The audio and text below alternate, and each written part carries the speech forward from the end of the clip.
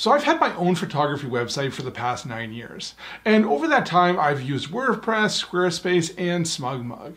And in this video, I'm going to talk about the advantages and disadvantages of each and which ones you should choose. Now, like most things, the choice won't be the same for everybody. It really depends on your goals. So I think it makes sense for me to start off with what my goals are for my photography website.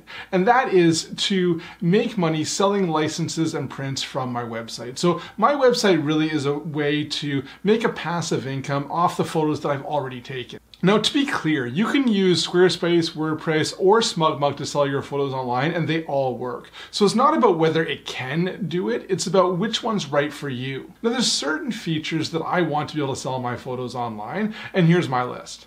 If you're watching this video, I assume that you're either thinking about setting up a photography website, or you've already set one up and you're thinking about changing platforms. In which case, I recommend that you create a list of everything you want on your site. These sites all have so many features available to them that when you start evaluating them, it's really easy to get lost. So it's good to have a list of exactly what you want your site to do before you start looking at the different platforms, just to keep you focused as you're going through and trying to choose which one you want. Now to start, I'm quickly going to go through exactly what I mean by these features and maybe talk about why they're important to me. I'll do this by just walking you through my website, souvenirpixels.com, and if you want to check it out for yourself, I'll put a link down in the description below. So first, the large photos in a feed. So I like to have a page, I like to do my home page that basically shows all the photos that I've uploaded recently. And I like people to be able to click into those photos and see a large version of the photo. So I think, let's go with this one here. I think this just really shows when it fills up the screen, you can see a high resolution version. I think people are much more likely to buy so they can kind of see exactly what they're getting. Okay, so that's the first thing, to be able to see these high resolution photos. The next is to be able to buy a photo. So you can see here, when you open up and look at the photo, there's a buy photo button. And from here, people can then go in and purchase this photo. So they can purchase a download, a paper, print, or wall art. And there's other things you can set up here depending on what you like, but personally I find these ones sell the best, so I kind of limit the items to the ones that sell. Okay. Also within the downloads here, I have personal licenses and commercial licenses. And I like to be able to have different versions of the full license. So if someone just wants to buy it for the web or for Facebook or something, they can spend a little bit of money and buy it. But if they want to buy a large version for print, then it costs more. Okay. So this is something that I look for, being able to have pricing versions as well. Now, if I go into this, I also like to have the portfolio here so somebody can go through, and if they want to, they're just getting used to seeing my photos, they want to see some of my best photos or what I think are my best photos, they can go and look at the portfolio. So I can set this up here. This is also the second most viewed page on my website after the main page. So I think the portfolio page is very important. Next is the photos by location. So for me, I do a lot of travel and landscape photography, and what I've found over the years is that people want to be able to browse my photos by location. Someone might see a photo of mine from, let's say, Quebec, and they may think that I like that photo, but I want a different location in Quebec. I like that style. So then what they'll do is they'll come to my website and want to just see the photos of Quebec. So that's how I've organized them here. The next thing I want to have is a contact page. So I want a way for people to be able to come in and contact me, send me a message, ask me questions about my photography. The next thing that I really need is an RSS feed, and this helps me set up my daily photo email. So what I have here is people come into their email address, and then when I upload a photo to the website, they'll receive it. I need an RSS feed for that. The last thing that I really need here is to have it mobile friendly. Now, one of the things that I think is important for mobile friendly is when someone comes from a mobile site, it should be easy to use. So if I go take a look at this here, one of the things that I've set up is I've actually set up a special Instagram page. So if someone comes and looks at this from Instagram, I've got a page that looks very similar to my Instagram feed with the square crops, but the only thing different is that what they can do here is they can actually go in and purchase the photo. And this looks great on a mobile device, so this is really important to me as well. So those are the different things that I'm really looking for, that are key features that I think I need on my website to be able to sell my photos effectively. So it's totally possible to set up WordPress, Squarespace, or SmugMug to do exactly what I just showed you. So when you're evaluating these platforms, it's not really about whether it can do it or not. It's about how flexible the design is and how easy it is to set up and maintain. So before I get into the details of the evaluation, one thing I should mention is there's really two different versions of WordPress. One of them is the hosted version on WordPress.com, where you can basically just sign up and start using your site. Another way to use WordPress is to go to a hosting provider, set up a site, and then install WordPress on there. If you're just starting out, I strongly recommend you start with WordPress.com if you decide to go that route, because it's much easier to set up and maintain. And when I go through and talk about the evaluation today, I'm really comparing it to the WordPress.com, the hosted version of WordPress. So here's a comparison of how I found using these three sites to sell my photos online.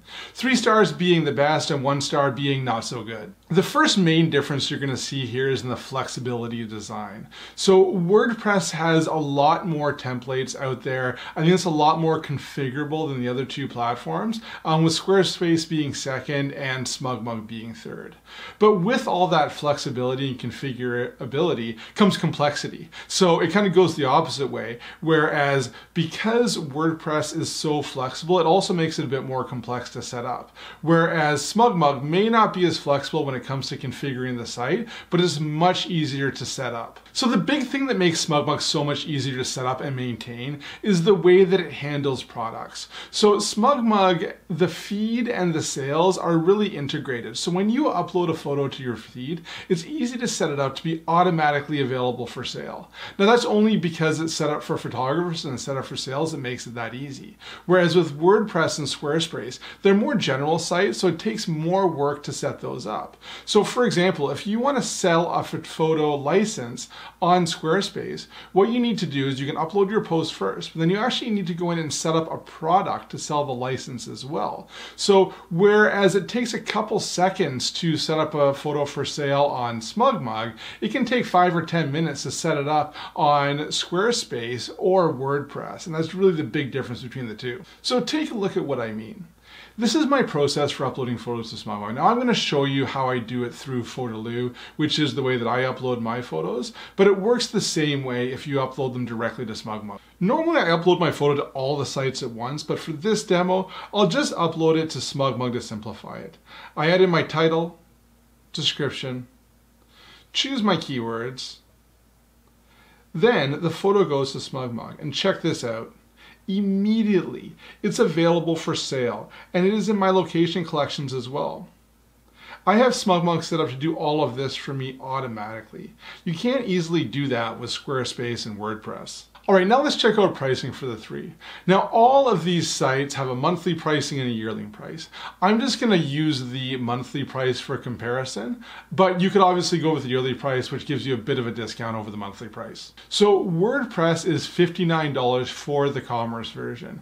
Now, you may be able to get away with the $33 business version and then use a plugin to sell your photos, but that'll be more work to set up. For Squarespace, you need the products feature to be able to sell your photos online. So the cheapest version that you can get that with is $18 a month.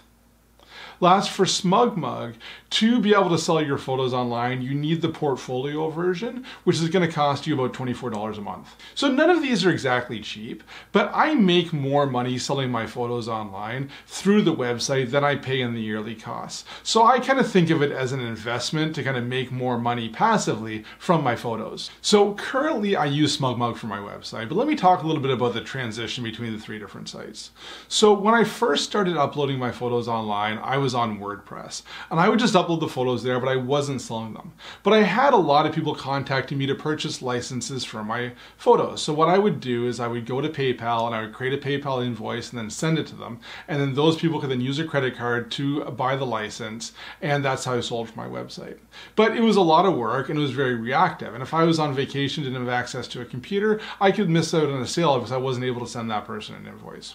So what I did was I looked into upgrading my WordPress to sell from there. It looked too expensive and complicated, so I decided to switch my site over to Squarespace.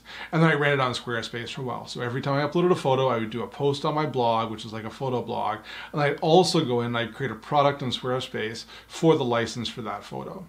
And that worked well for a while. But I upload multiple photos a week, and every time it was 5 or 10 minutes to be able to go in and create the blog post and create the product. And after a while, I just got busy and I just stopped doing it. It was monotonous work. I didn't like doing it, and my blog got stale, and I just waited for someone to contact me before I went in and created the product.